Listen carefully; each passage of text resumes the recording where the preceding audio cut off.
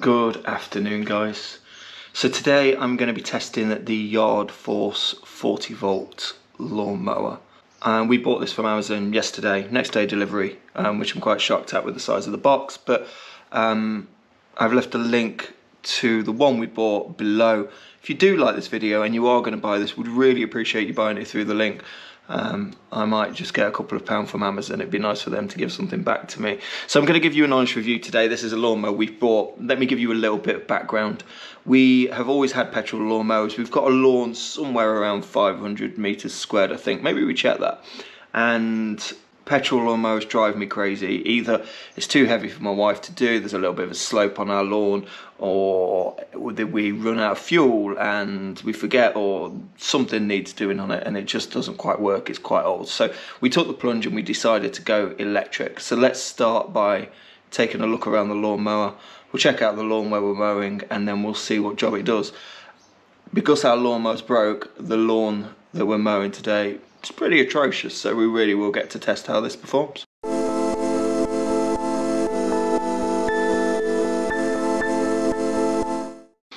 So this is it.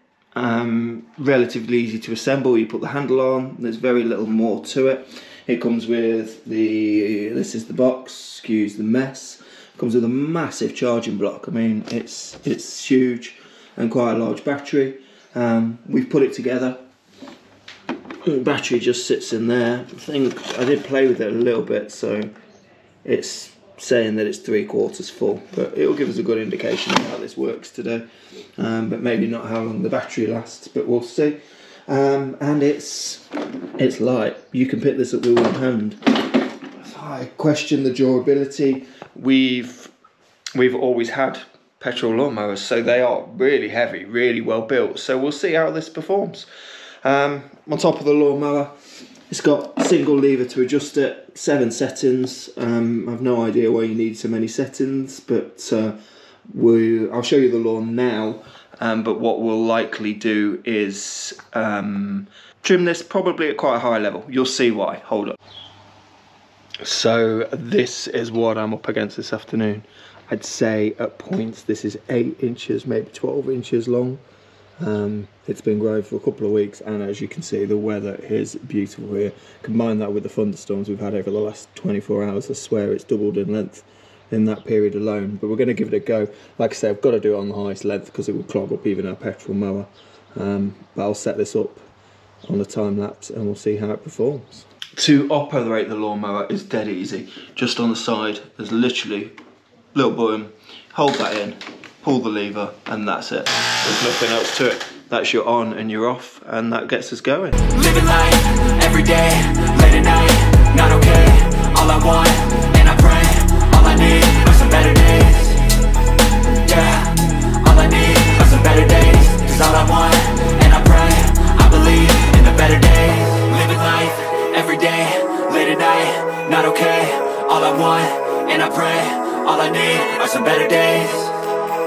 Yeah, all I need are some better days. Cause all I want, and I pray, I believe in the better days. So let me give you my thoughts so far. It cuts really well, really well. But on a lawn this long, it's hard work. It's easy to push. It's definitely faster than its petrol counterparts. You haven't got to wait for the speed of the self-propelled petrol ones. I thought it would be more difficult because I've got to push it myself, but it's not. It's easier. The basket's too small.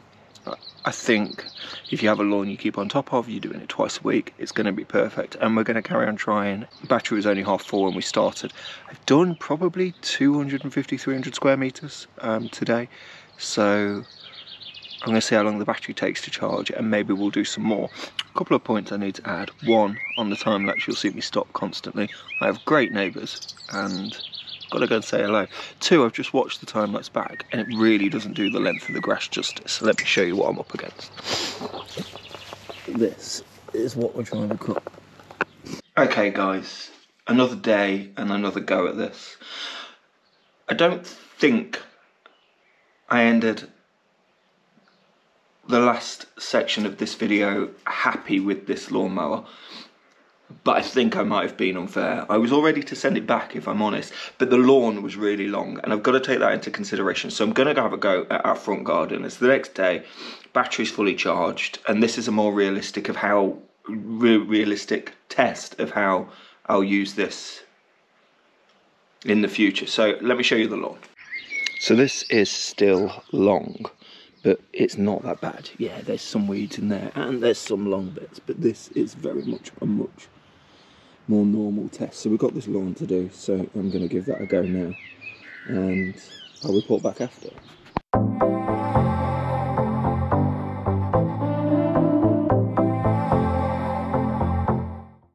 I'm quite hot now, but that was a game changer. It's so much quicker than a petrol lawnmower because it's so light. You don't have to go at the speed of the mower. You can just go as quick as you want. I'm shocked how quick the blade spins. It seems no matter how fast you go, it keeps up. Just paced out the lawn, and I think it's somewhere around 140-ish square meters. The mower says on the box it should do 400. Let's check the battery. So the battery on the inside's got this cool little indicator light on, and that's now saying it's still 3/4 full. Sorry, I can't get my fingers out of the way there. I think all of my disappointment from the other day was based around predominantly my laziness. I'm going to drop the height on this and go over it again, just to see how it does.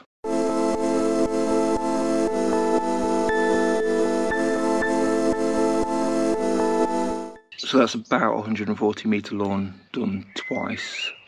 I've just had a look at the battery, and let me show you. I can get my finger in there.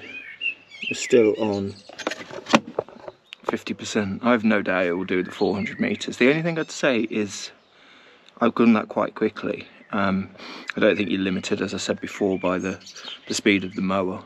You can pretty much go as quickly as you want. Also wasn't collecting the grass then, but I've just done a 150 square metre lawn in about 8 minutes. So it's obviously the quicker you go, the longer the battery will last and the more lawn you can cut. So final thoughts on the Yardforce 40 volt 37 centimetre mower. Should you buy it? Yes, but bear in mind its limitations.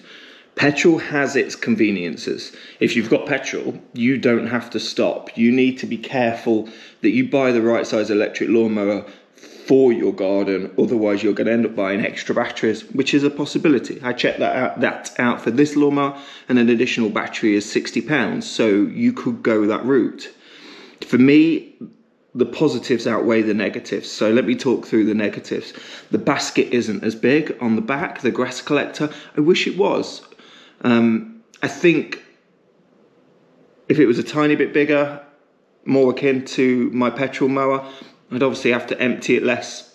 But that said, it's outweighed by the speed. You're not limited to the speed of the mower. You can cut at your own speed. And I never managed, when I was out there, to find the limit of the lawnmower. The blade spins that quickly that no matter how fast you walk, it keeps up. And because it's so light,